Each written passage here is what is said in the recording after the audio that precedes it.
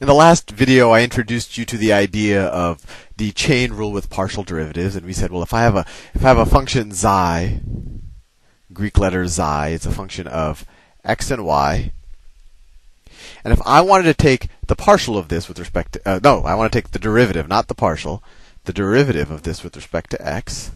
This is equal to the partial of xi with respect to x plus the partial of xi with respect to y times dy dx.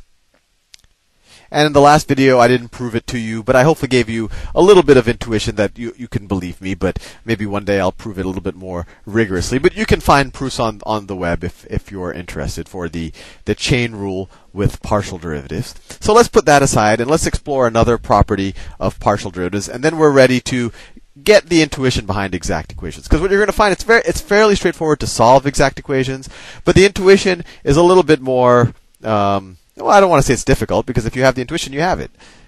So, what if I had to say the same function xi, and now I were to take the partial derivative of xi with respect to x first. I'll just write xi, I don't have to write x and y every time. And then I were to take the partial derivative with respect to y. So just as a notation, this you could write as, you could kind of view it as you're multiplying the operators, so it could be written like this. The partial del squared times xi, or del squared xi, over del y, del or curly dx. And that can also be written as, and this is my preferred notation because it doesn't have all this extra junk everywhere. You could just say, well, the partial, we took the partial with respect to x first. So this just means the partial of xi with respect to x. And then we took the partial with respect to y.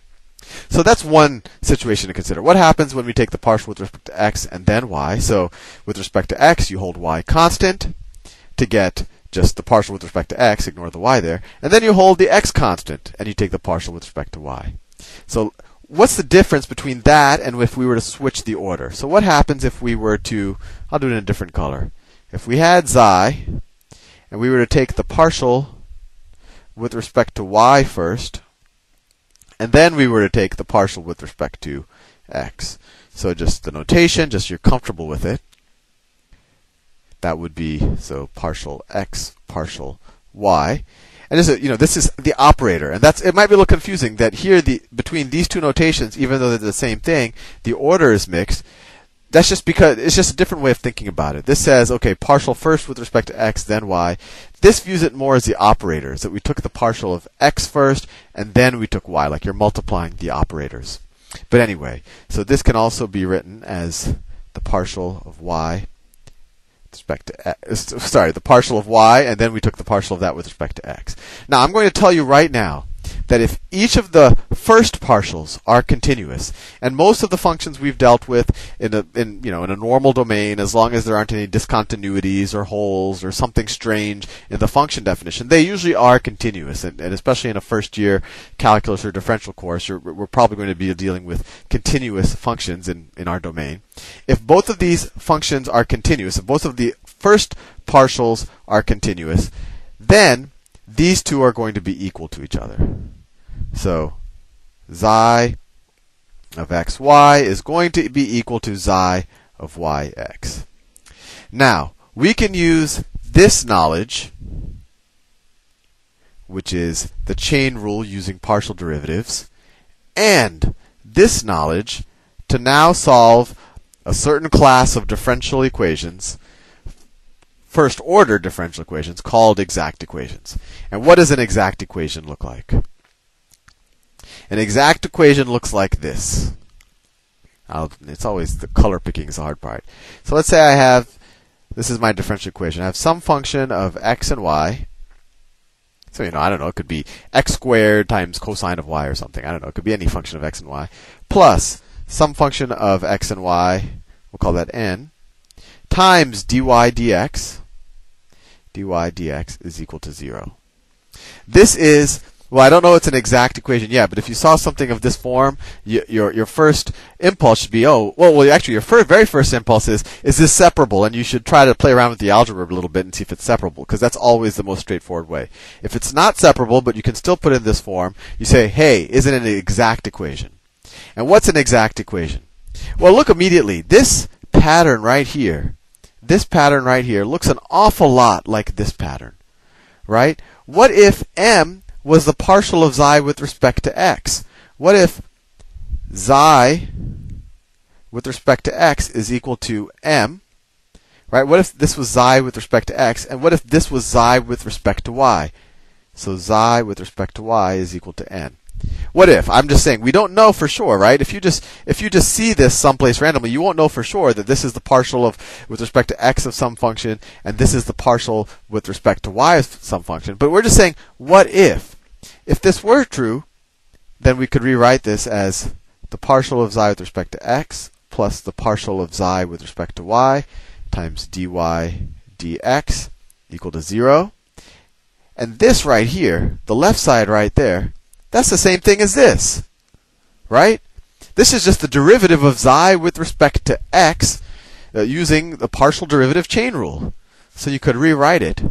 You could rewrite this is just the derivative of xi with respect to x. And xi is a function of xy is equal to 0. So if you see a differential equation, it has this form, and you're saying, boy, I can't separate it, but maybe it's an exact equation. And frankly, if that was what was recently covered before the current exam, it probably is an exact equation. But if you see this form, you say, boy, maybe it's an exact equation. If it is an exact equation, and I'll show you how to test it in a second using this information, then this can be written as the derivative of some function xi, right, where this is the partial of xi with respect to x. This is the partial of xi with respect to y. And then if you could write it like this, and you take the derivative of both sides, you take the antiderivative of both sides, and you would get xi of xy is equal to c as the solution. So there are two things that we should be caring about. That you might be saying, okay, Sal, you've kind of you've walked through xi's and partials and all of this. What is it? One, how do I know that it's an exact equation? And then, if it is an exact equation, which tells us that there is some xi, then how do I solve for the xi? So the way to figure out is it an exact equation is to use this information right here. We know that if xi and its derivatives are continuous over some domain, that when you take the partial with respect to x and then y, that's the same thing as doing it in the other order. So we said, this is the partial with respect to x, right? This is the partial with respect to x, and this is the partial with respect to y. So if this is an exact equation, if this is the exact equation, if we were to take the partial of this with respect to y, right? If we were to take the partial of m with respect to y, so the partial of xi with respect to x is equal to m. If we were to take the partial of those with respect to y, so we could just rewrite that as that, then that should be equal to the partial of n with respect to x, right? The partial of xi with respect to y is equal to n. So if we take the partial with respect to x of both of these, take the partial with respect to x, we know from this that these should be equal if xi and its partials are continuous over that domain. So then this will also be equal. So that is actually the test to test if this is an exact equation. So let me rewrite all of that again and summarize it a little bit. So if you see something of the form m of xy plus n of xy times dy dx is equal to 0, and then you take the partial derivative of m with respect to y, and then you take the partial derivative of n with respect to x, and they are equal to each other, then, and it's actually if and only if, so it goes both ways, this is an exact equation, an exact differential equation. This is an exact equation.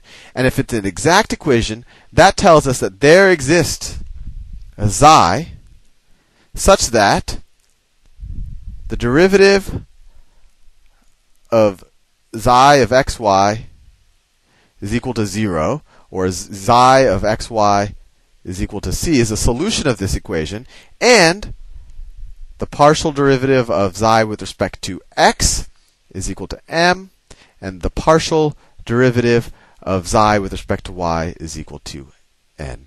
And I'll show you in the next video how to actually use this information to solve for xi. So here are some things I want to point out. This is going to be the partial derivative of our xi with respect to x, but when we take the kind of exact test, we take it with respect to y, because we want to get that mixed derivative.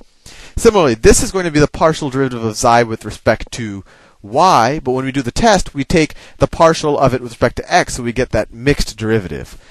This is with respect to y, and then with respect to x, so you get this. Anyway, I know that might be a little bit involved, but if you understood everything I did, I think you'll have the intuition behind why the methodology of exact equations works. I will see you in the next video where we will actually solve some exact equations. See you soon.